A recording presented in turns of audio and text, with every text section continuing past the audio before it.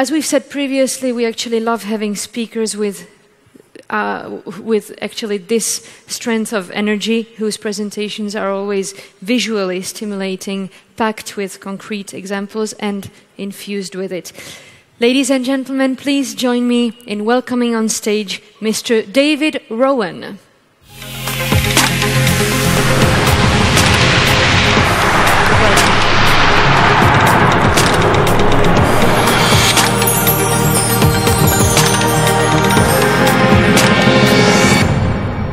Thank you. Nice to be here. Thank you, Emma. I spend my time meeting, as you said, the crazy ones, the people who have their own scientific magic where they turn a mad idea plus somebody else's money either into a scalable business or to philanthropy.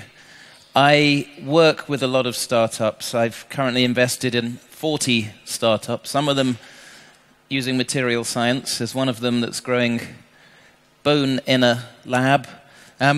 Because the great thing about startups is they are risk-taking machines that can try and solve some of the bigger problems that very successful, profitable, bigger companies find it hard to make work. And I'm going to talk today about what's happening in the startup side of material science, but also how we can learn from the way these companies think. So Wired magazine, which I launched as editor-in-chief 8 years ago, is about where the future is coming. And it's not just tech or science, because the future comes when trends collide, where human behavior and design meet a new technology, where architecture makes the most of new scientific approaches to ventilation. And I see a lot of stuff that is kind of blowing my mind, and I see enough that I don't get bored. Last week I was in Zurich at the Technical University, and at ETH, the tech university, they're making drones, they're making robots, and they're also making exoskeletons. And they are building companies out of the lab that will help you walk when you're older, but also for now for people who are paralyzed. They even have an Olympics, they call it the Cybathlon, to get competition going between people making exoskeletons. When I was there, I also went into a wheelchair that can climb upstairs. So we've now reached the stage where good design plus lower cost motor parts mean you can create new products to market. And at the time I was there, I saw an announcement that this company that makes flying cars just got another $90 million funding. It's called Lilium, vertical takeoff electric jet-powered car. It's a German company. They are taking what was science fiction into just another consumer product. And they're not the only one. There's a company also in Germany called Volocopter that's planning to put this to market within the next year for about 300,000 euros. So we've gone from the idea of the drone that's something you play with to the drone that can carry you to the airport in maybe 8 minutes, and people are building businesses from these things.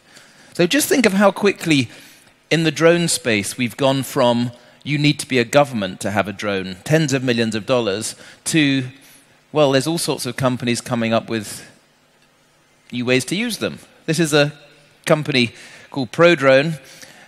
This is either the way to take your children to school or for people who want to abduct children from the playground to get access to them. It's kind of weird, but nobody controls it because innovation at the edge, because materials are accessible, there's a lot of open source ideas being spread. You don't need factories, you can rent space in other people's factories. You don't need funding, you can go to the crowdfunding websites. There's a huge democratization happening. So we talk a lot about robotics, and at the high end, of course, there are these companies. This is Boston Dynamics that SoftBank just bought from Google. They started out making robots for the battlefield, for the military. They're now making robots for the warehouse, but also for your home. But as well as the big, well-funded companies, there are innovations happening at the edge. The people that make the Vespa motorbike, Piaggio, have just invented the robot suitcase. So the idea is this will follow you around the airport when you're going on your summer vacation. I can't promise you this is the future. But what's interesting is there are thousands of attempts to build the future. And if you like it, and if it solves a problem, a real problem, then it may work. So in manufacturing, things are getting very interesting. So the new processes we have to make things, this gentleman in the space station needed a wrench. So it was emailed to him as an attachment and then printed on site in the 3D printer made by a startup called Made in Space. So all this is telling me we are in a time of everything getting faster, and even if you have a very successful petrochemical business, even if you have a lab that is dominating the world in one approach to polymer science, you can't really afford to relax because we all risk getting left behind. Just looking at the investment going into startups in material sciences, there's a website called Angel List where early stage investors list the companies they're putting money into. This is the material science page I looked at last night. So they've got 193 companies doing everything from nanotechnology for car windshields to a data platform for new kind of materials. And I'll share some things I'm seeing with some of these emerging companies. This is just one of those examples. It's using synthetic biology to turn methane into new kind of chemicals. Now, synthetic biology, we're going to hear a lot more about. Often it's called synth bio. It's when you take biology and you add engineering and you let nature help build new kind of products. And I'll just read you something from, there's a journal called Synthetic Biology. The editor, Jean Picou, just said, cyber biological systems, that's connecting biology to the network, cyber biological systems could catalyze the fifth industrial revolution in the second half of the 20th century. So there's a whole bunch of companies like this. This is Solgear. This is another of those companies making bioplastics from plant sources. This is a company that just got a lot of funding from MIT. They have a new fund, it's called The Engine, and they announced this week 7 of the companies that are getting them. This company, Via Separations, is taking on industrial separation. They're using graphene oxide molecular filtration membranes, which they say are more effective, more resilient than polymers. So they're replacing the whole process of thermal separation in manufacture. They're starting with the food industry, then they're looking at pharma. And they say this can cut energy use by about 90%. And they've got a really good problem to solve because about 15% of energy use in the US comes from thermal separation processes. That kind of compares with the energy use from internal combustion engines. And there's companies using kind of natural processes to create new kind of materials. We did a story in Wired about this company called Ecovative, which is using mushroom, fungus, to create new fibrous packaging materials. And it's rolling out into all sorts of use cases.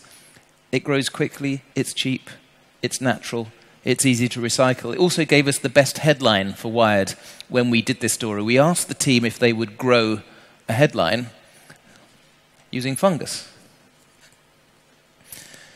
Nanotech, for instance, is coming out of the lab into the startups in very interesting ways. What's the biggest problem we as a civilization face today? It's our mobile phones not lasting to the evening. The battery goes, right?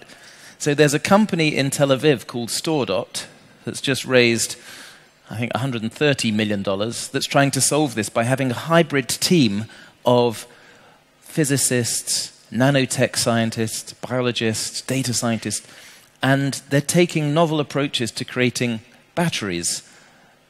This is one of their demonstrations of charging one of their nano batteries in 40 seconds. They're also saying they can do a car battery in 5 minutes. And it doesn't surprise you that they've taken funding from people who have things to lose if they get left behind. One of their big funders was Samsung, not because it wanted the batteries to explode, but because it knows that its own teams don't have this hybrid approach. And what's happening in batteries is happening into 3D printing. There's a whole bunch of companies now making very, very intricate metals, among other things.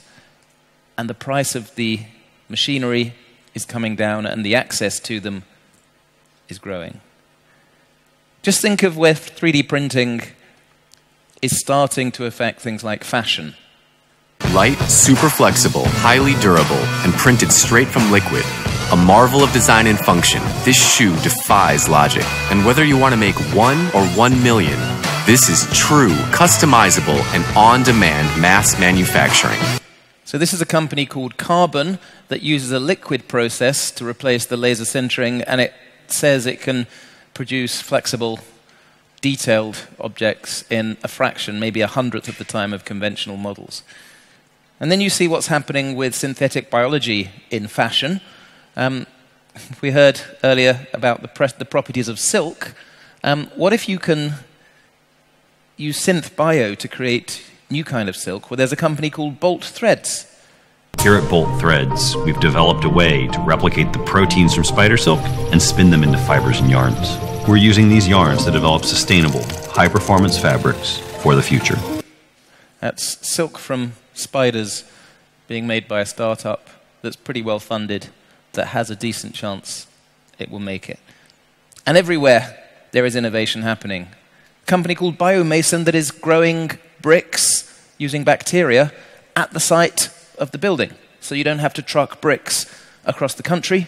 The bacteria harden the material. There's a company in China I met in June, it's called Rowan, making new kind of very, very thin, flexible, brilliant color displays. Your screen need not be something flat. Your screen can be something curved that you can put in your pocket, that you can do anything with.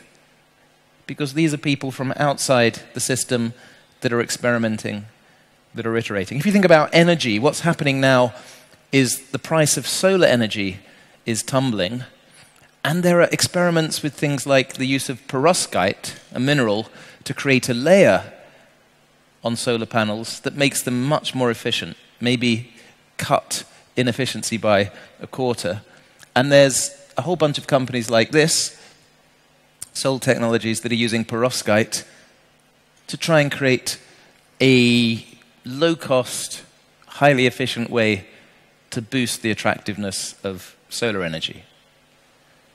So what's underlying all of this is the exponential curve that we got used to with Moore's law, that's cutting prices, that's raising access, and that's creating a networked effect that can scale technologies. So we know about Moore's law. Something that was expensive, like computer storage, goes down to zero. We're seeing those exponential curves now hitting all sorts of industries. The falling cost of sequencing human DNA. This is a logarithmic scale, so the green curve is falling more quickly than the Moore's law curve. Something that 16 years ago cost $100 million to sequence a person now costs a couple of $100. Soon it will be the price of a cup of coffee. This changes the way you discover drugs, the way you treat people. But it's also hitting, well, this is the price of solar energy.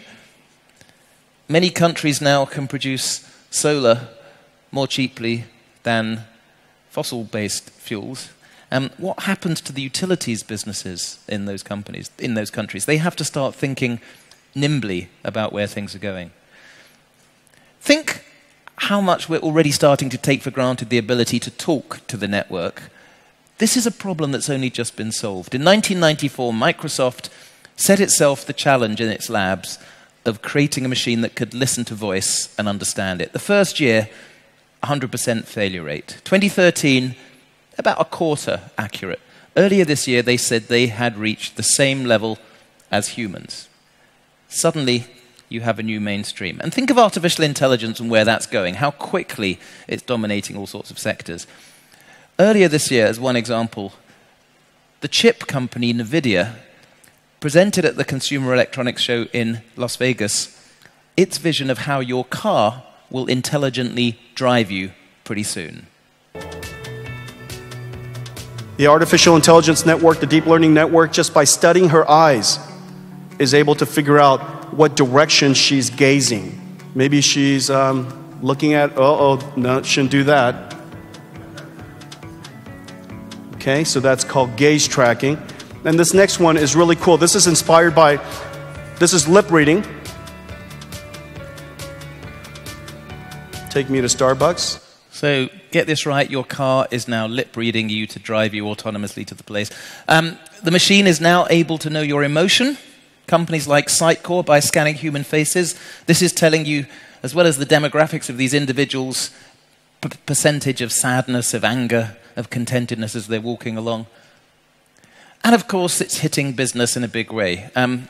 Just one example of what's happening in finance. This is the homepage of a bank, HSBC, that's been annotated by CB Insights to show all the startups trying to take bits of business based on all the links on the homepage. You know, there are startups taking insurance, foreign currency transaction. Every industry is now facing a similar kind of homepage. That's why Mr. Bezos talks about Amazon needing to remain on day one. He talks about day one. His building is called day one. After you start to think, we've got past that, we can now relax, he says that's when you start to decline. And of course, some companies had brilliant day ones and day twos and day threes, and then things went wrong. His company started growing in the 1860s. It was making rubber, and then it kind of built a paper-making business. And then by the mid-20th century, it starts to get into electronic components, and by the late 20th century, it was making very small electronic products and dominated the world. And thought, we've got there. Dangerous mindset. Because a technology can come from one field and touch business in another field. CRISPR, the gene editing technology, it's about 4 years old. How could that potentially affect the supermarket business? Well, maybe if we can learn how to edit salad crops and maybe grow them at home in controlled environments, maybe we won't need to go to the supermarket to buy them. So I'm going to give you very quickly half a dozen ways the startups are thinking that I think you might start to bear in mind in your job, because not all startups work. Most of them fail. But it's that resilience, that determination, that can build game changers. And the first lesson I see in the startups I work with is if something doesn't work, they accept it and move on. You may play a game produced by a company in Finland called Supercell. This is the boss of Supercell, Ilkka Paananen. He wants to be the world's least powerful CEO, he says, because he wants to delegate decision-making to the teams, small teams, cells of 15 people. And he encourages them to experiment constantly with new characters, with new game narratives. And if they spend a bit of money and time making something and then realize it's just not working when they test it, they bring the whole company together and they toast with champagne the fact that it failed, but they learned from it. So there are posters like these inside Facebook. This is how they're trying to build up resilience and hacking as a mindset. At the same time, a lot of these companies differentiate themselves by working out how they can extract data from what they do to give them a massive advantage. I'll give you just an example of how data can help people who bet on the stock market on retail stocks. Because there's a company, a startup called Orbital Insight, that uses satellite imagery plus its own algorithms to count motor cars parked outside retail stores, and it compares the number of cars outside IKEA or Walmart with similar sized stores, this time last month, this time last week. And it sells the data to investors because they found out that they can correlate in advance what the stores are going to say is their performance with how many cars there are. The American supermarket chain or retail chain, JCPenney, has had a very bad year. Orbital Insight showed that its car count preceded the announcement and the share price very, very neatly. So you can make a nice financial bet. And everything is data. Every sector, even the most unlikely, companies are turning themselves into data machines. The startup I got to meet recently that's turning wine into data by creating wine, having reverse engineered the molecular science of what's in the wine. This is a company in San Francisco called Ava Winery. This is the founding team. They are making wine without grapes. Their mission is to make Dom Perignon available to everyone, but also climate change may make it hard to grow grapes. So how do we use our knowledge of the molecules in the gas, the taste, the thickness, the mouthfeel? So they're reverse engineering different qualities of wine in their lab to try and solve this problem. Crazy idea. They've received $3 million in VC funding. It may not work, but it's pushing knowledge forward. But if it goes wrong, one of the qualities of the best startups is they can change direction without giving up completely. They talk about the pivot, which is something that you see in a basketball. If the guy can't get through that way, he moves this way. And it's about reframing where you see the value of your business. And conventional, established companies can do this too. There's a bookshop that's been in a very expensive part of Mayfair in London since the 1930s that is not in a happy place selling books. Not a good business to be in, especially if you're paying high rent. So it's pivoted. It's thought maybe our knowledge, our skill is not in selling books, maybe it's in curating collections of books. So they're now making bespoke libraries for their customers. They recently did a 3,000 book library for a high net worth Swiss individual, and they charged £500,000. That's a nice pivot. Australian airline Qantas, again in a very, very challenged business space. So they've realized maybe the value is not the airline as much as the airline loyalty program, which has half of the Australian population, and they use it for all sorts of other things. It's like a second currency. So they're building on top of it insurance businesses, a life insurance business, a health insurance business, which are very profitable. It's kind of pivoting, but working out how to reframe the value. Again, I see this in lots of places. In China, the 50-year-old car parts company, very big company called Wangxiang, commodity business making hardware. So it's decided to become the data layer of the city of the future. It's spent $30 billion building a connected city near Hangzhou so it can track what's happening as autonomous cars get to use the city. And it's storing the data on the blockchain, and it thinks if it owns the knowledge of data, that's probably more valuable long term than making car parts. A couple more.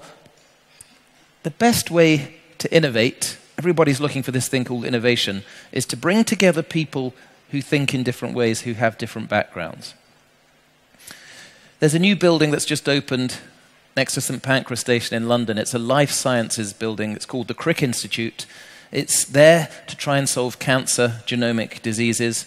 And what's beautiful is it was funded by the Cancer Research Charity plus the Wellcome Trust, and they wanted no walls on the inside because they wanted the biologist to run in to the data scientist, to the chemist, because they think, you know, if we take new approaches, if we spark new conversations, this could well deliver results.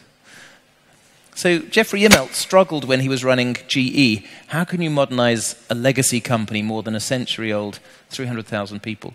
So he worked with startups. There's a startup called Local Motors that allows the crowd to design cars, and then they 3D print the body of the car.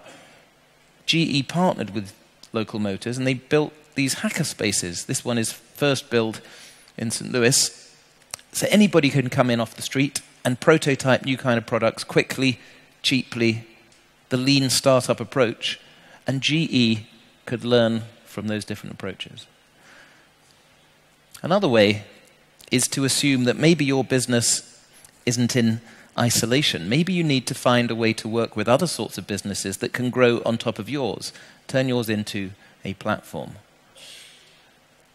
I, in Beijing, wrote a story about this man called Lei Jun, who runs a company that makes very cool high-end phones called Xiaomi. And they're often accused of being rip-offs of Apple phones. He's even gone on stage and done the Steve Jobs One More Thing, and that didn't go down well. But he makes no margin on the phones. They make all their money out of accessories. And I'm not going to make any judgments on what the Xiaomi accessory store looks like, but the best-selling air purifier in China is a Xiaomi one. The best-selling battery pack is a Xiaomi one. But they don't own the companies that make this. They've just invested a small amount of money in 76 companies that make the hardware. $100,000 they'll invest. And I asked the guy running this team, why you don't invest directly?